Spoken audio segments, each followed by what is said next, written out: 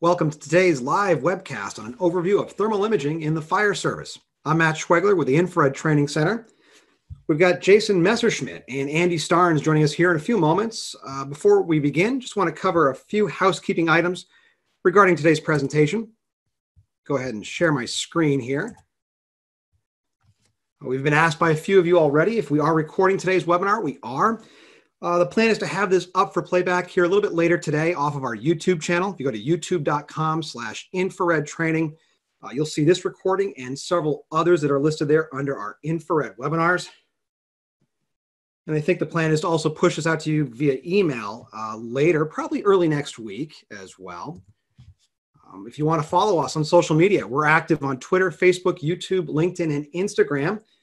Stay tuned to these channels for updates and upcoming webinars that we'll have throughout the month of April, as well as special announcements regarding other training opportunities from the Infrared Training Center. We've got our website for our courses in the US and Canada at infraredtraining.com. And for those of you joining us here from Europe, the Middle East, or Africa, irtraining.eu is where you can log on to find a list of courses in your region. I should mention before we begin here is that ITC is offering a tactical firefighting thermal imaging level 1 certification course. We don't have any public classes scheduled here at the moment, but you can lower the cost of training with an on-site class. If you want to learn more about that, please call Alex Crucial in our office at 1-866-TRAIN-IR, or you can email him at info@infraredtraining.com. And that training, by the way, is provided by Insight Fire Training. And we have on with us here this morning is Andy Starnes, Insight's instructor, a professional firefighter. Andy will be first presenting on the basics of how infrared is used in the fire service, and then talking about some of the benefits of that, why training is important, and then we'll have Jason Messerschmidt here on from FLIR Systems discussing equipment options, specifically the specifications of the different types of thermal imagers that are used in firefighting applications. So first, I'll toss it to Andy. Good morning, Andy. Good morning, Matt. Thanks for having us. Yeah, thank you for coming on here on short notice. We appreciate it.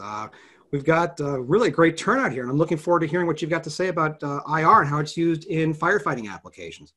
Thank you. We are looking forward to it as well. Well, you're okay to go ahead and share your screen if you want, and take it from there. I'll mute, and we'll, when you're ready, we'll toss to Jason here in a little bit. Okay. Let me know if you can see this okay once I get it pulled up here. And by the way, if we do have questions that come in during the presentation, you can ask those either via the chat icon at the bottom of your screen or send those in via the Q&A, and I'll read those back to both Andy and Jason here at the end. Y'all see the screen okay? Looks great. All right. So we're going to talk just a quick little overview of thermal imaging use in the fire service and how that affects everyone from the firefighter to the citizen to pretty much everybody involved in this whole world. So we'll share a little bit about that today. So we can start off with a little bit of thermal imaging candy here from our recent training we did in the ARFF simulator. So a lot of people will say, well, why does all this stuff have to even be talked about? Because thermal imaging cameras have been around for a while, and they have. It was actually discovered a long time ago, infrared energy by Sir William Herschel, but didn't start affecting us till the late 90s when they started being put in firefighters' hands.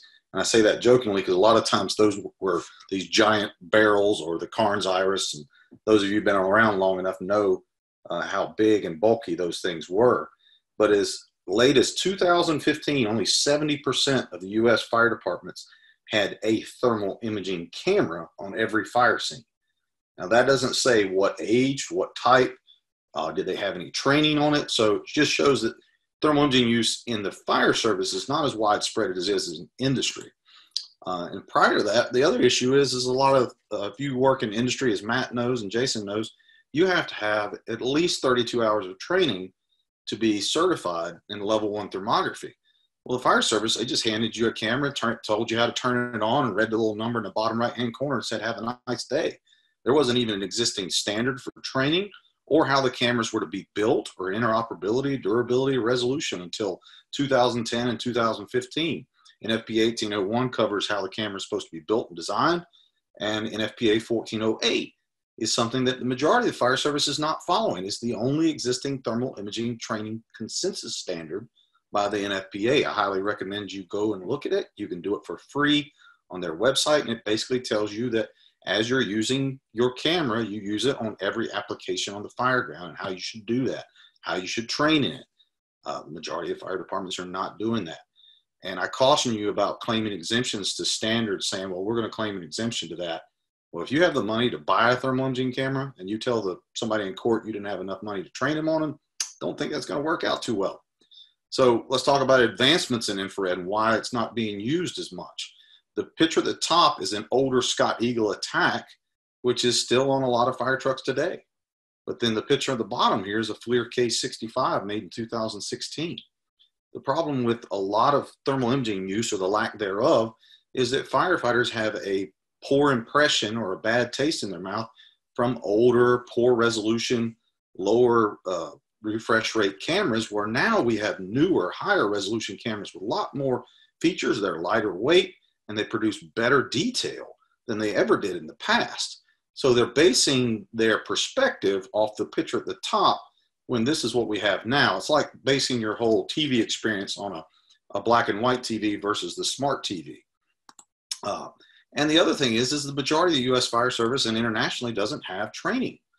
We've had a lot of advancements in technology, but I would caution to say that more people know how to work their smartphone better than they know how to work a thermal imaging camera in an IDLH environment. And the only existing credentialed training program was the Law Enforcement Thermography Association, prior to our tactical firefighting thermal imaging certification that's now credentialed through Infrared Training Center. But this little picture right here on the right shows you some basic information that the majority of firefighters don't understand. And this should be required before it's put in your hand. Like, you should know what high and low sensitivity means. You should know how to identify the thermal layer and when color engages on your camera. You should know what these icons mean, what that color bar means, and what that spot temperature means, and when not to use it. The majority of firefighters are taught to use that spot temperature measurement in firefighting. And that, as Matt would tell you, is designed for specific quantitative usage, not qualitative, where we're looking just for specific areas of problems or heat. One of the other things that's happened since fire service TICs have come on the market is that now we have two primary types of cameras being marketed today. You have a situational awareness camera and you have a decision-making camera. And as I stated earlier, we don't have any training that's being standardized and pushed out all the time. So the issue is firefighters hear low cost and easily available. So they buy these on the left, these situational awareness TICs, and they start throwing out their handheld decision-making cameras. And that creates a lot of issues because these two were designed to work together. One wasn't designed to replace the other. The way it was supposed to work is a situational awareness TIC is strictly designed to prevent firefighter disorientation. For example, FLIR makes two of those. You have a K1 and a K2. And then you see the other models here at the bottom, your Seek Fire Pro, your MSAI TIC, your Scott Sight. Some of these are integrated in the air pack. Some of them are smaller and handheld. They're inexpensive. They're typically lower resolution. And something very important, two key things: low refresh rate, and they have a high thermal sensitivity, which means they won't be able to see finite details in certain temperatures. They're designed to get you out of a jam, not for 360s, stream placement, search, all the things that people are buying them and using them for incorrectly. It's like buying a hammer and saying everything's a nail. A decision-making camera is high resolution, fast processor rate, used for strategic decision-making. They're supposed to be in the decision-maker hand, by the way, the company officer. Company officer shouldn't turn the camera around and hand it to the firefighter in the back. Company officer is designed to watch over them. So those are your two primary types. So you want to make sure that they're used in the proper context. One is for decision-making. The other is on every firefighter in case they get in trouble, to find their crew, find their way out. So what does this have to do with you?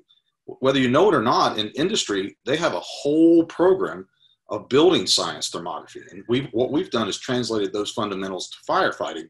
Everything you do, you can take a thermal imaging camera and enhance what you do, or as my friend David Hinojosa says, it's a force multiplier. We can enhance our size up, where we make entry, as we move from one point to other, our search, our stream placement, our search for firefighters, rapid intervention, and more. And these are just a few examples of what we cover in our curriculum. This picture on the right is a 640 by 480 FLIR drone, mounted on a DJI drone. That's 150 feet off the ground, and you can see the shingle pattern. Now you think about if you had that on a handheld, what kind of detail you would have. This is not out of reach. This is not new. This was taken 2 years ago. So how can we enhance our size up as firefighters? You've probably heard a million times this one statement: so goes the first line, so goes the fire. Well, how did the first line get into place in the first place? Somebody sized that building up, whether it was the firefighter pulling the line off the back or the company officer. They looked at that building and they made an educated decision based on their training of where they were going to stretch that line. Well, if you use the principles we teach and doing an enhanced size up, which we call a tactical 360, we're basically doing a hot lap or walking around the structure and taking our training and then our camera and putting those information together, where the fire is, where the fire might be going, where the victim might be, what's our best access. All of those things allow us to put that line into play. Here's an example. This is a pretty simple one. This is a college dormitory in Buchanan, West Virginia, where we have one dormitory on fire and the one next to it is not. Now, this is just an example of where training comes into play. I was taught I couldn't see through windows or glass with a thermal imaging camera. And that is mostly true. But what you need to understand is it still shows heat. So watch this video. We've got a low E glass or double pane high efficiency window. And then we have a standard college dormitory door with this white heat signature across the top. We're going to look at this dormitory next door that's not on fire. This is our baseline, a normal heat signature. We don't see any major heat. The window is showing the reflected temperature of the cool air outside. We go back to the affected apartment. We see some thermal bridging around the top of the door. And we see heat transfer coming through that glass. What's that telling you? That's where your fire is. Does that help you as a firefighter? Yeah, and that's just one short, quick little example of how an enhanced size up or a tactical 360 by using the camera can help firefighters. This is one from a fire I had right after I got promoted.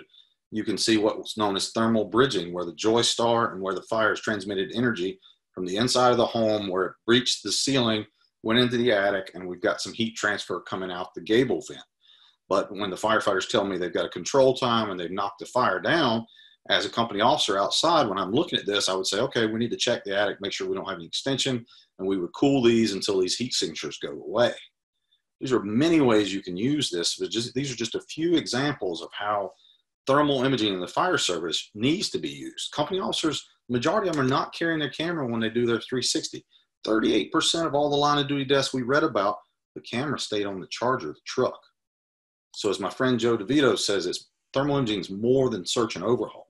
This is an example of just looking at a roof for my friends in Poland. I was taught that you couldn't look at metal objects. Well, that's not necessarily 100% true either as far as reading heat.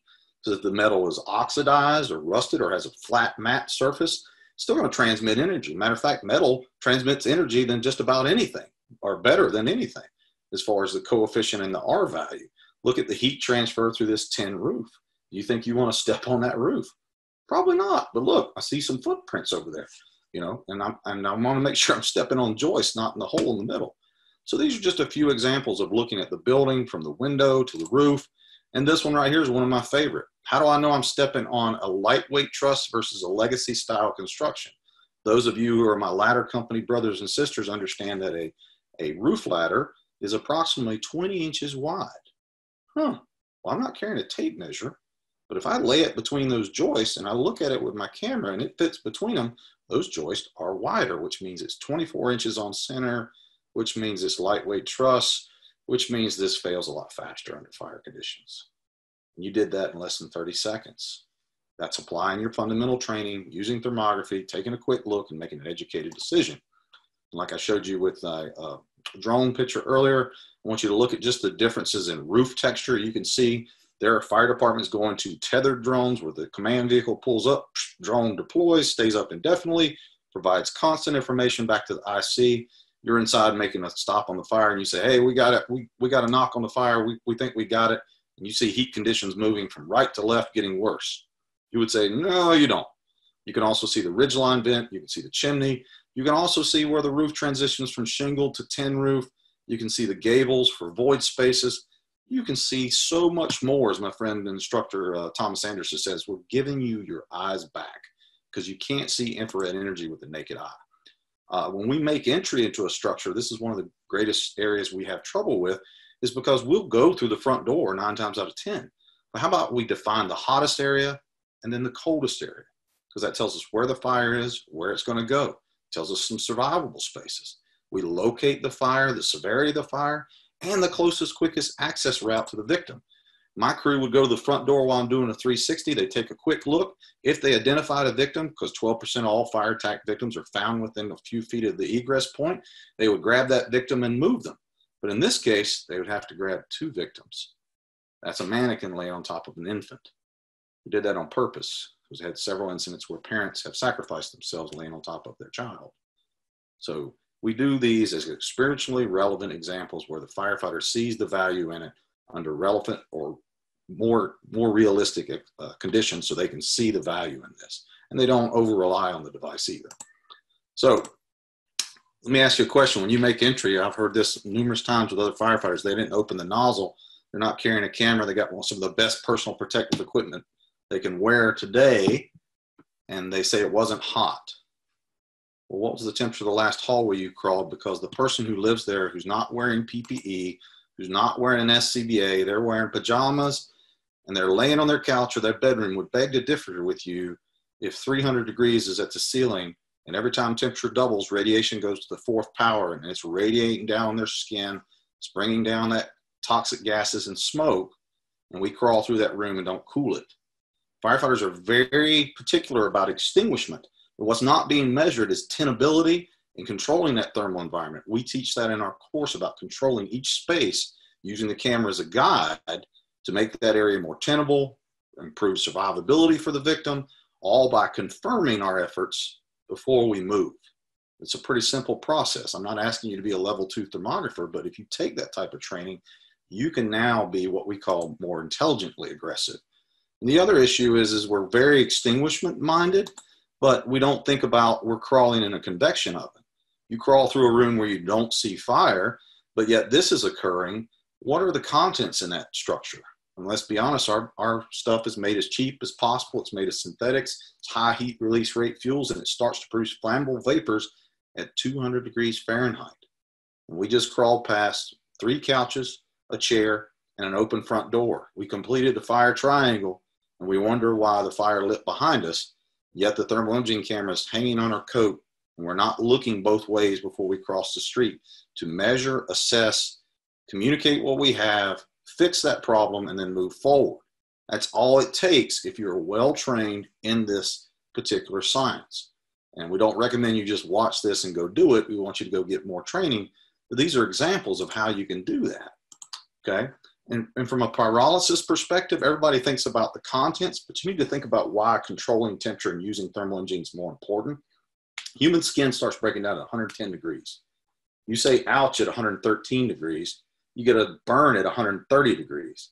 The contents of your structure start to off-gas at 200, and a firefighter's PPE starts breaking down between 160 and 290, and the highest temperature your PPE is tested at is 600 degrees Fahrenheit, and nobody has taught me ever to measure temperature, heat, and duration of exposure by using a diagnostic tool that can help me do that, because these eyes can't do that. So that's why we need it. That's why this is important.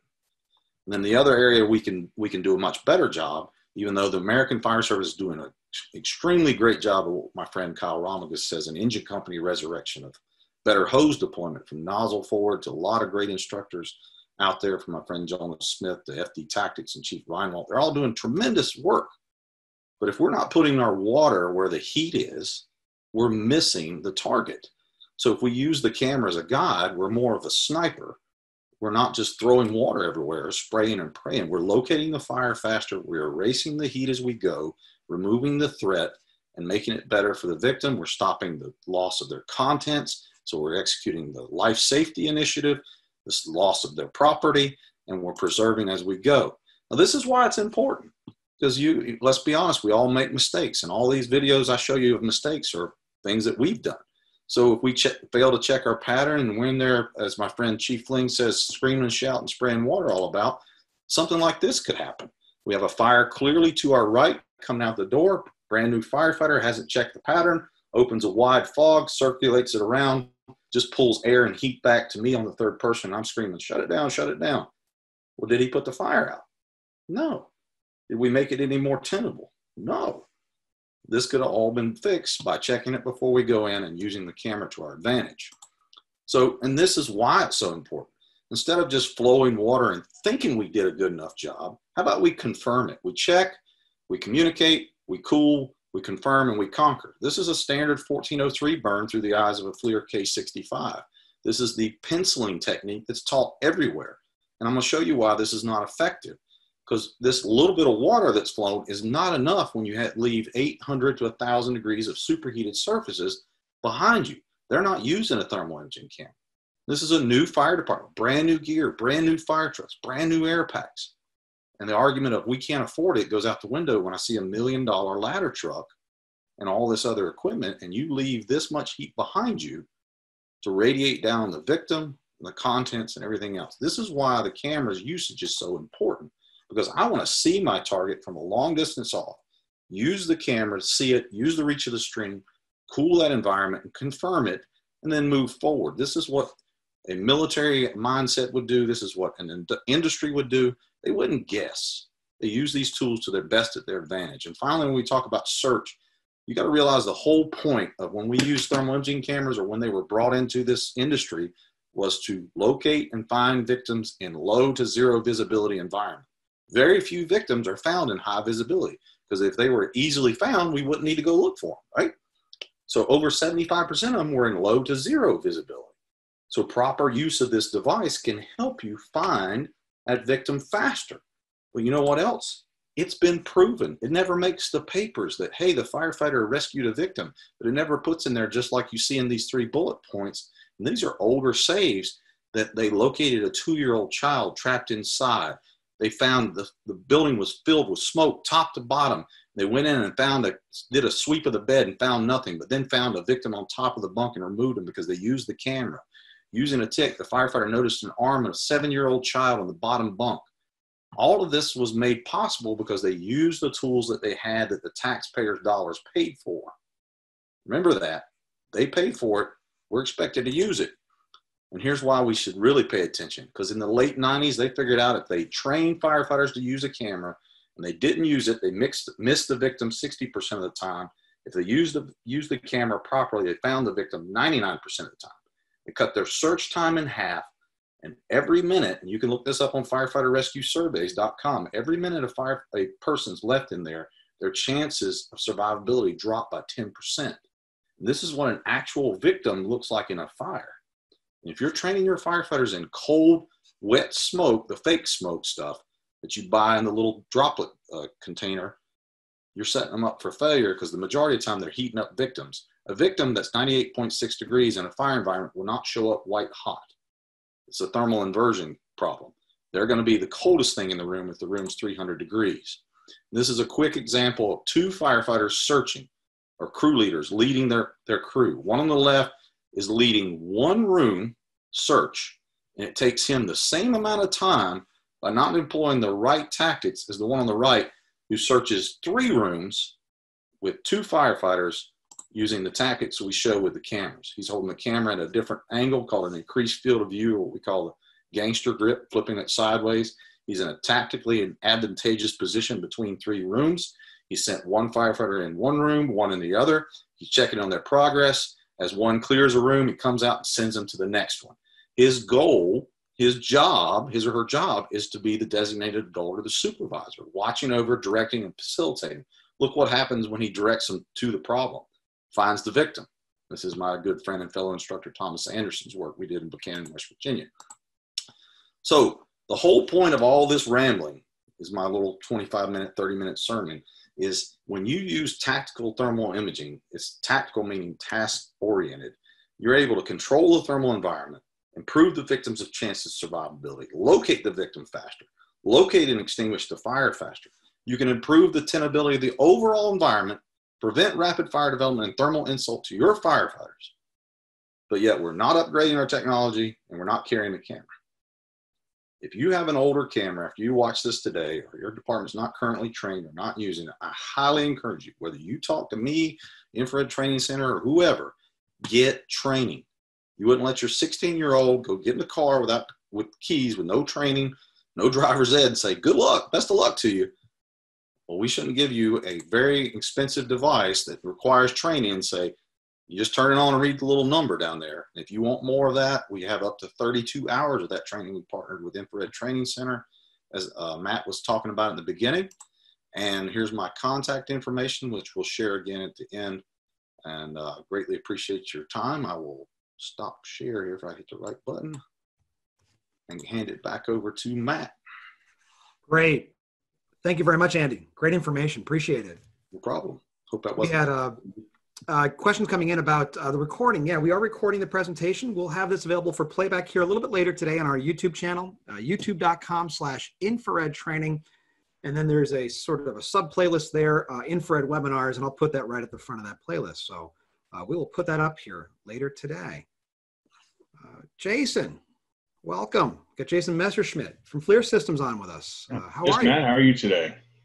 I'm doing well. Thanks for being here. Good. Thank you for having me. We're going to chat a little bit about the equipment, I think, and really the important specifications to consider for buying a camera. Is that right? Yes, sir. That's what we're going to address. We'll address that and a couple other things. I'm going to start sharing my screen here and make sure that everybody can see the slideshow. We seeing it good, Matt? Looks good. Excellent. Thanks.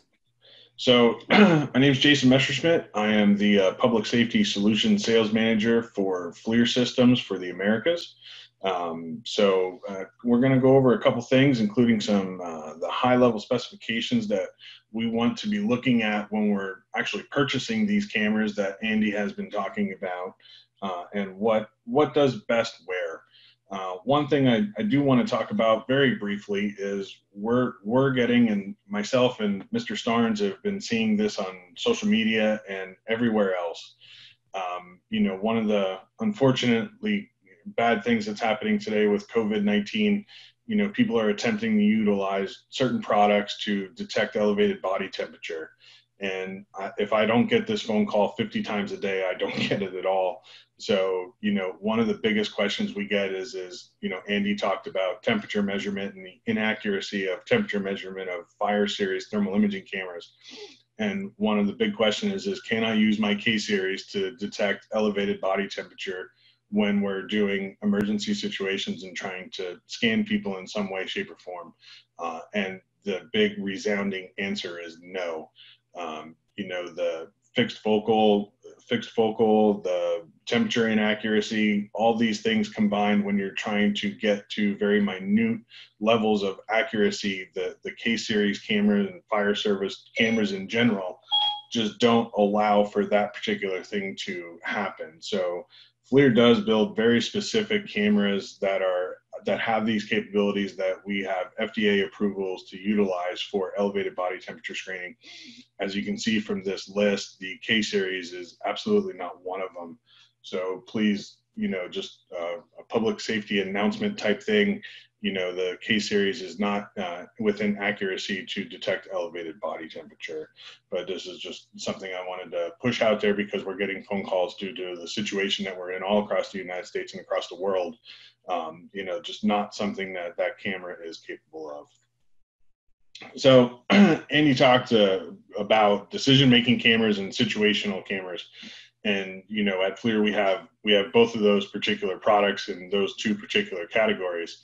The top portion of this particular slide shows our wide array of decision-making cameras, K33s through K65, which is our NFPA 1801 compliant imager. And then we have our K1s and K2s at the bottom, which are our situational imagers. Some of the very high-level things that you want to look at when you're looking at these two particular categories, our K33 and above starts at a 240 by 180 pixel imager. So we got a K33 and a K45 that have 240 by 180s. And then we have a K53, 55, and 65 that both have 320 by 240. One of the big things that they also have is a 60 hertz refresh frame rate, which makes a much more fluid image. Think about when you want to watch football on television, you don't want to watch it on a 4 hertz TV. You want a very high refresh rate to be able to keep up with the action. And that's exactly what the higher decision-making cameras do to you. The K1s and the K2 both are 9 hertz cameras, and they're both lower resolution cameras as well. They're both 160 by 120. So some of the big differences between these two particular categories, when you're looking at your decision-making cameras in our upper echelon of the K33 and above, and then your K1s and K2s, the K33s and above have what we call FSX, which is a flexible scene enhancement, which really pulls out the ridge detail and gives you those nice crisp images that Andy was showing earlier, where you can see ridge lines and you can see, the brick and mortar, and you can see all these boundaries and things that you're looking for in really high detail. That's what FSX does for us. The smaller situational type cameras has a patented program that we call MSX, multispectral enhancement. In a very short version of what that is on the 160, 120, K1 and K2, we actually take a visual image and overlay it on top of that thermal base. So if you look at the front of either of those two cameras, you'll actually see two lenses. You'll see a IR lens and you'll actually see a visual lens. On the K33s and above, you're only going to see that pure thermal IR lens.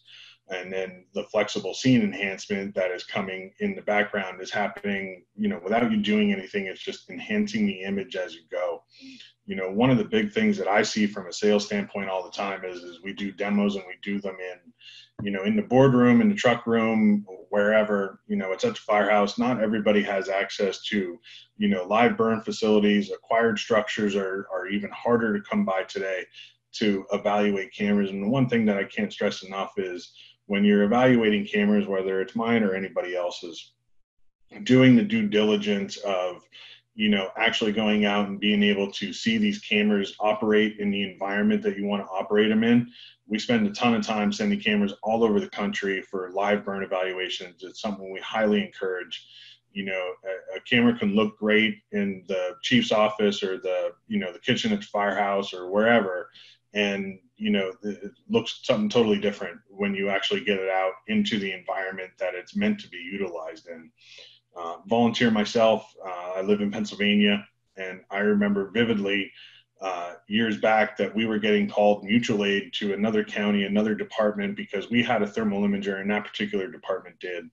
And, that was when thermal imaging was costing $25,000, $20,000. The cost effect of thermal imaging is, allowing us to deploy thermal imagers like nobody ever has in the fire service before.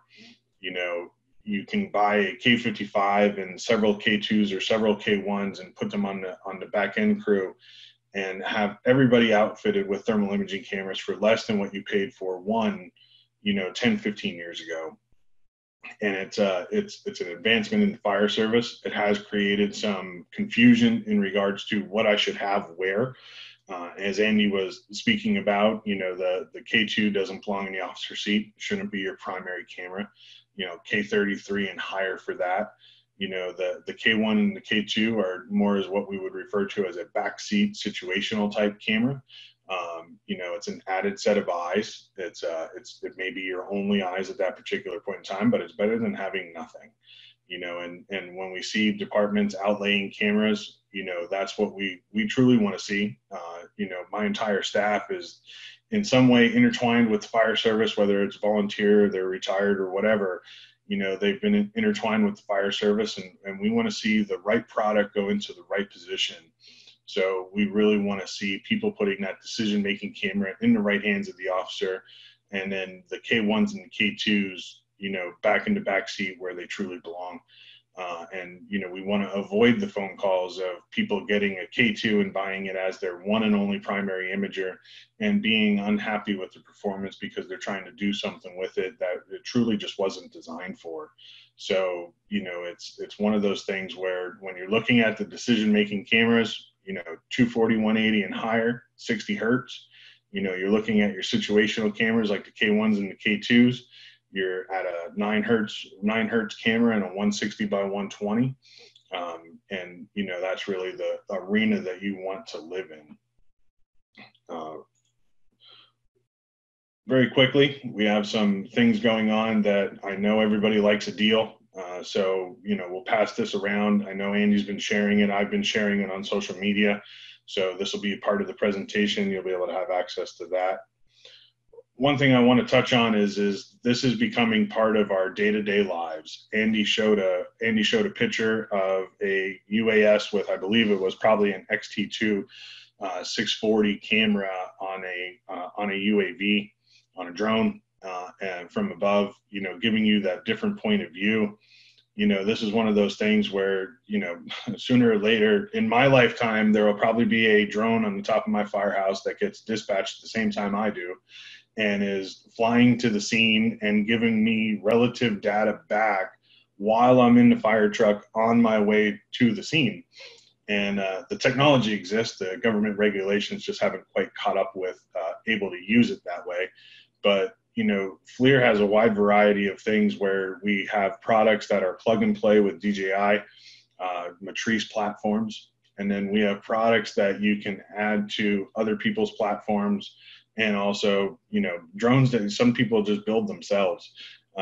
You know, that's where you're getting into the View Pro and the Duo Pro, where you're doing some integration on your own. And our Infrared Training Center has done a fantastic job with their SUAS Level 1 course. It's a very popular course. Matt will touch on it, but it's a very popular course that I believe fills up just about every single time that they have one to offer, because UAS is just truly becoming a part of our day-to-day lives, and the added thermal capability to the UAS just gives you a whole different line of sight and a whole different situational awareness of the scene. Not just for, you know, people think about SUAS and just say, well, we just use it for search and rescue, but situational awareness, being able to see the roof, being able to see deployed assets, you know, where things are. You saw the detail in Andy's picture of the 640 camera on the UAS platform, and it's just, you know, it's unbelievable what we have the ability to do today. And then last but not least, one thing that we get asked a lot is, you know, can I use my fire service K55 to be utilized to go out and do search and rescue, outdoor search and rescue, where you're trying to see 100 yards down the road and, you know, 300 yards down the road and try to find somebody in a cornfield or something to that effect. You know, the K-series cameras are built with lenses that are meant to work best in a 10 by 15, 20 by 20 room environment, to give you a very wide field of view, to be able to see as much of that room as you're searching as humanly possible, all at one particular point in time. What that does is that, you know, that lowers its ability to see very far. So we have very specific cameras that FLIR builds that are fantastic for search and rescue when you're, you know, if you're out on a boat and you're looking for somebody on a shoreline, or if you're out doing a search and rescue, God forbid somebody walks away from a home where you get a lost hunter or something like that, and you're trying to see 100 yards in a cornfield or something like that, that your K-series camera is not going to work very great for that particular environment. You know, unfortunately, with the way the technology works and the lenses and, you know, the downsides to certain cameras are the upsides to other cameras. There is no silver bullet, so to speak, of one camera that can do all the different things that you want it to do, like search and rescue, outdoor search and rescue, you know, indoor stuff, and also be either a situational or decision-making camera. There's unfortunately no silver bullet that there's a camera that exists today that does all those things. There are, however, very specific cameras for very specific uses that we utilize as first responders. So with that said, Matt, I think I'm right on schedule, right at about 15 minutes here. So I'm going to turn it back over to you to get the finalization of stuff in there. Great. Thank you, Jason. Great information.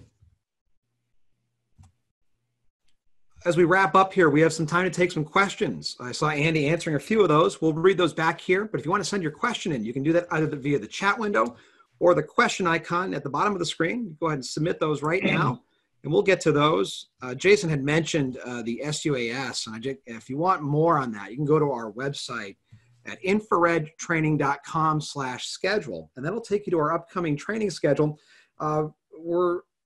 at the moment sort of on a hiatus with live training, obviously, but as we return to our in-person certification courses here, hopefully coming up here later in May, we are offering some SUAS Level 1 certification classes, and those are available throughout the U.S.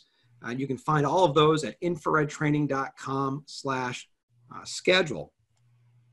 If you want to follow ITC and get the very latest information on when we've got upcoming courses, special training offers, when we have, let's say, a tactical level 1 firefighting class coming up, you can follow us on Twitter, Facebook, LinkedIn, YouTube, Instagram, all of these channels here for the latest information from the Infrared Training Center and our classes that we're running in conjunction with Insight Fire Training and Andy Starnes. I mentioned we had recorded today's session. That'll be available off of our YouTube channel here a little bit later on, probably towards this evening at youtube.com/infraredtraining. And then finally, just to again plug the Insight Fire Training that we're offering with Andy Starnes. You really can save a lot with an on-site option. If you have any questions about the pricing on that, please call Alex in our office at 1-866-TRAIN-IR, or you can email him at info@infraredtraining.com. So with that, I'll leave that up for the moment. And I actually had some questions here. A couple that came in. Tyler was asking this, and I saw Andy, you replying as well. Maybe just briefly, I don't know who wants to take this, but just a quick summary again of a situational awareness camera or a decision-making camera. Specifically, Tyler was asking about the K53. Is that for situational or for decision-making? You want me to answer it, Jason? Or? Oh, yeah, go ahead, Andy. Okay. I mean, if you look at the FLIR series line from a K33 to a K65 would incorporate your decision-making cameras. I typically don't say anything less than 320 by 240 resolution because that one, that's the NFPA standard, and two, it allows you to see a small child's hand at approximately 15 feet and detect, recognize, and identify it. But the K33 has something called FSX that Jason mentioned earlier. And when I compare 320 by 240 lower cost cameras, the K33 outperforms them and is performing at a 320 by 240 level. The K53 is one of my favorites when it comes to decision making because I'm a one button camera fan. I don't like lots of buttons because I think firefighters think it's an Xbox game and we start to push buttons and get in trouble. So I like buttons for teaching, but for training and whatnot, we want to be able to turn it on and go to work. So the K53 is an excellent option. Turn it on, go to work, records, provides the same resolution as the more expensive K65, but it is not NFPA compliant in the fact that it's not intrinsically safe. But it is a great camera to use for decision making. And just to add a little color to Andy's, coming from the volunteer fire service where I come from and live in Pennsylvania, when we talk about one button cameras, I'm as well a huge fan of a one button camera. It's a simple on off procedure. The camera doesn't do any type of additional modes or anything like that. When you talk about a K33 or K53, when in volunteer service, like my firehouse, we run 300 calls a year, 5 to 10% of that is structure fires where there's actual fire. And at 3:00 in the morning, when my guys need that camera, I don't want them to have to remember a whole lot with the exception of turning it on and starting to use it and getting the information that they need. I don't want them to care about what mode they're in, if it's the right mode for the situation or whatever. That K33 and 53 with the single button operation, just on off and a TI basic mode. I love those two particular options, and they are for sure some of our most popular cameras in regards to what we see in sales and throughout the course of the year. And I think for a lot of the same reasons that I just mentioned. Good. I had a question that came in, and it's related to this. And it was from one of the attendees, and maybe we've touched on it, but wondering about a situal awareness camera and identifying a victim. And is there any different consideration for identifying, let's say, a person who is deceased or a victim who's succumbed to their injuries? Is any differentiation there with that? Yes, sir. And it has to come down to the camera itself, how it performs in an environment when you're looking at a victim. As Jason said earlier, you got to think about a couple things. In situational awareness camera, number one is going to be lower resolution typically. So that's less pixels on target. So most of them are 160 by 120, so that's 19,000 pixels compared to what we just mentioned, the K53 is 4 times that. So that's like going from a black and white TV to a smart TV and then going back to the black and white TV and searching for the victim. What you'll see is when you look at a victim in a 160 by 120, when you're too far away, you won't be able to detect them very well. They'll look like a blob or like the character Pong on Atari when that first came out, because you don't have enough pixels to formulate an image. That's what the military calls DRI. I got enough pixels to detect it, got enough pixels to recognize it's a person, and I got enough pixels to identify, oh, that's a child, and they're laying on the floor looking this way. So the lower the resolution, the less it lessens your ability to detect. For example, 160 by 120, you will not be able to identify a small child's hand outside of 7 feet. Okay, so when you get into the 320 by 240, you're at 15 feet. 388 by 284, you're at 20 feet. 640 by 480, you're at 175 feet. Look at the difference every time we go up 4 times in resolution. So situational awareness can help you, but you got to realize that's not what it's designed for. And when you look at a victim with that, that's your first problem. Second problem is refresh rate. If they're 9 hertz and you're scanning from right to left and the camera lags and shutters and freezes right there at that point that you were looking, and then it catches up at another point 6 feet away, you just miss that 6 foot range in between. So that would be a big detriment for that. The other issue is the thermal sensitivity of the camera, which is known as NETD or MRTD, noise equivalent temperature differential or minimal resolvable temperature difference. And what that means in layman's terms is the ability of the camera to detect like a 98.6 degree victim versus a 99 degree pile of clothes. It can differentiate between the two. So if that camera's number on that NETD or MRTD is very low, which NFPA says less than 80, you're going to be able to see that victim better. Most situational awareness cameras are 100 millikelvin or higher. So when you scan in a high heat environment, you're going to see a dark area down low and the heat source up above. You're not going to see a victim very well until you're right on top of them, if that helps. And one, adding a little bit of color, if you look at our particular cameras, and we do this when we do demos all the time, myself and, my sales staff, we have the program called MSX. So it's the multispectral enhancement, and there's a lot of key attributes and key situations where that comes in very, very handy and can be utilized as a tool. One of the things that we'll have people say to us all the time, well, you got this $1,385 K2 and you hold it next to a K55 in a boardroom where there's lots of visible light and things like that. And that K2, from the image that you see on the screen in the boardroom, actually looks better than you see in the K55. One thing to remember is that you're using a visual overlay on those lower end situational cameras that we build. So when we're doing things like demos and stuff, and we don't have the opportunity to go into a heated environment where there's no light and things like that, we take our fingers and we'll put them over that visible lens, and you can see what a true 160 by 120 image looks like in comparison to an MSX enhanced image. And it's one of those things that we want to make people aware of, and we want to, put everything out on the table, because sometimes that helps them make the decision, I'll just buy this K2 because it looks better in my office. But when you get it into the environment that you're going to be using it in, you can definitely see the need as to why that is not a decision-making camera, and that, there's still a true need for that KXX camera, that K33 and higher, when you hold them side by side in that true environment. But it can be a little confusing, and we want to make sure that we spend the time to show people that and tell people that when we're actually evaluating cameras. A question came in from David. How much thermal imaging has been done in the UL fire attack studies? Do you know? Yes, sir. If you go back further than UL, where NIST was the primary one, it starts farther back than that. If you want an interesting name when you're looking at Google, look up Bruce Varner. He's one of the head of the committees. He's been on every thermal imaging study that I've seen. Look up Bob Athenis with Safe IR. He's on every one of those. But you'll see it starts as far back as 2006, 2004, in that range.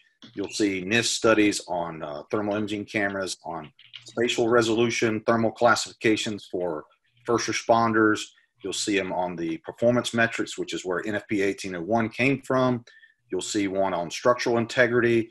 You'll see one on thermal imaging cameras. The most recent one that was released was by their intern on the use of spot temperature, which there's a lot of areas in there I'd like to qualify. But, I mean, good material overall. The fire attack studies typically don't have a whole lot of thermal imaging information in them. They have yet to put an industrial thermographer on there. I would love to see ITC get involved with that. I think that's a job for Matt. Yes, a great job for Matt. I agree. We need somebody who's not connected directly to the fire service, but has the exceptional knowledge of the thermal imaging side to say, yes, that will work. No, it won't. But yes, there's a lot of information. If you'll email me after the webinar, I have a list of those papers. Actually, as part of my required reading for my instructor cadre, it's about 3,000 pages. And there's several of them on there that you can easily find on the internet. I had one more question that had come in, and it looks like both you, Andy, and Jason had answered the gentleman, but he was just asking about the K33 versus the 53 being, what options to consider for, they've got a budget and how they're going to decide how best to spend funding. I guess, any questions on that? Best way to get in touch with you, Jason, probably? I retyped an answer, gave him my email and my cell phone, and we live in a world where sometimes budget rules are decisions. And the K33 being an acceptable option, definitely a good okay for decision making cameras. And when budget gets into effect, we don't live in a world of unlimited budgets, unfortunately.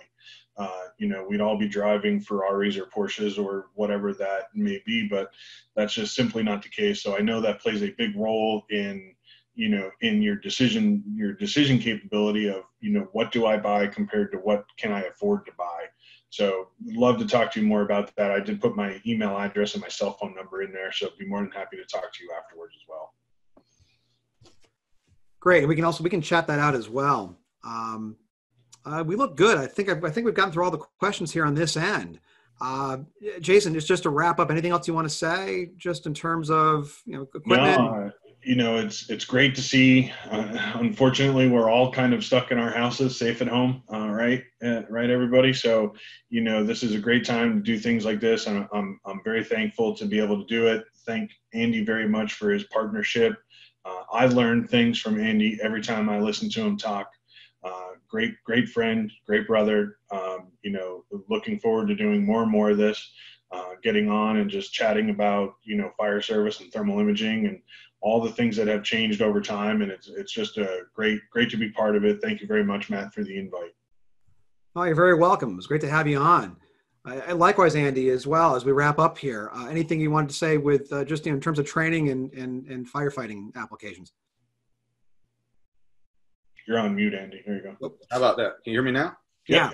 Okay. Yeah. In general, just whatever you do, when you go to do any kind of new thing to you, whether it's you're a firefighter and you've been on the fire service 10 years, 20 years, or 15 years, or 2 years, if you don't have experience with a particular tool or tactic or concept, seek out the subject matter expert. Seek out training. Doesn't have to be me or but just get good training and get as much. If you don't use us, that's fine. We will get you to somebody. But my point is we want you to get training. Don't use a device without training. I highly recommend infrared training centers. I highly recommend the training we're doing. I've got good friends who teach around the country, and we've got it broken down where you can get training through our social media stuff that's free. You can look at our YouTube channel. It's like 300 videos. Our Facebook page, we have a private group called Tactical Thermal Imaging. You can ask questions on there. You have to hit join group. We let you in. I don't allow spam or politics or any of that stuff. It's all thermal imaging. Then we also have our website where we have blogs where we post basically, believe it or not, when you ask a question, a lot of times the question becomes an article. So it's a long response. So we post it there. And then we have a subscription service for about $20 a month. You can watch all our pre-recorded webinars. And then we also do live webinars, some of them free, some of them for about $30 a person, depending on sponsorship and whatnot. And then obviously we have up to a 32-hour training with Infrared Training Center. And we do customized live fire training for municipalities. We've been to 43 states now in several countries. We'd be glad to help you out. Hey, Andy, just a quick added color to Andy's commentary. We all struggle to find places, unfortunately, where we can actually do live fire training. where we can, you know, either have an acquired structure or actually have a building that we can go to that's a, you know, a training building. You know, friends of ours, Sean at Max Firebox has a fantastic device that, you know, really brings live training to your parking lot at your firehouse. If you have a chance, check out Sean's. It's just maxfirebox.com, right, Andy? Yep. And Sean and I are good friends and business partners, and you need to understand that, as Jason said, one of the issues we've had is a lot of people want to do live fire training, so they want to get a good, you know, kind of complement in between. You get a Max Firebox, you can roll it out from your bay, and you could do everything we talked about in one of our intro classes in about an hour outside. They're engaged. It's not a PowerPoint. They got their cell phones out. They got their cameras out. They're playing with fire. They've got squirt bottles, or water application bottle, as Sean likes to call it. Yeah. And you can do so much with it that you don't get in the classroom. Classroom is necessary, but we're all kinesthetic learners. We got to touch it, taste it, break it, you know, before we understand it. So we definitely appreciate the shout out for Sean and Max Firebox. And I've got over 300 burns in the unit I have. So it's a very high quality product. He named it after his son. It's a beast. It weighs a ton, and it ain't going to break. And if it does, he guarantees it for life. So if you use his fuel load, so I highly recommend it. It's a great teaching tool, and you don't have to build a dollhouse. Yeah, and as the world changes, unfortunately, you know, it becomes harder and harder to be able to do live fire training, you know, in the environments we need to do them in to keep our skills up to date. So it's, you know, it's back to basics and gets you something that, you know, you don't have easy access to all the time today. So just wanted to bring that up because I know it was something that we talked about a couple of times, and, you know, Sean found a great way of bringing that live fire to your parking lot of your firehouse. Absolutely. Thank you again. No, great. Thank you, Jason. And thank you, Andy. Really appreciate it. Jason Messerschmidt of FLIR Systems, Andy Starnes of Insight Fire Training. Great information. Glad to have you on. If you want to contact Jason, I put his email into the chat box. Andy, if you want to throw your email in there as well, I'll leave it up for a little bit so people can contact you if you have questions. If you want to get set up with training through Insight Fire Training with the Infrared Training Center, you can contact Alex in our office here at this information, info@infraredtraining.com, or give us a call. We'll have to do this again at some point. All right. Absolutely. We'll call it a day here. Thank you for watching, everyone. We've got more live webinars coming up in the coming weeks here throughout the month of April here at the Infrared Training Center. If you want to find the very latest on what topics are coming up, you can follow us on social media, Twitter, Facebook, YouTube, LinkedIn, and Instagram, where we're posting updates and announcements there. And finally, just one reminder that we have recorded today's presentation, and we'll have it here available for playback a little bit later today off our YouTube channel at youtube.com/infrared training. Again, for Jason Messerschmidt, Andy Starnes, I'm Matt Schwegler with the Infrared Training Center. Thanks for watching, and we'll see you online again soon.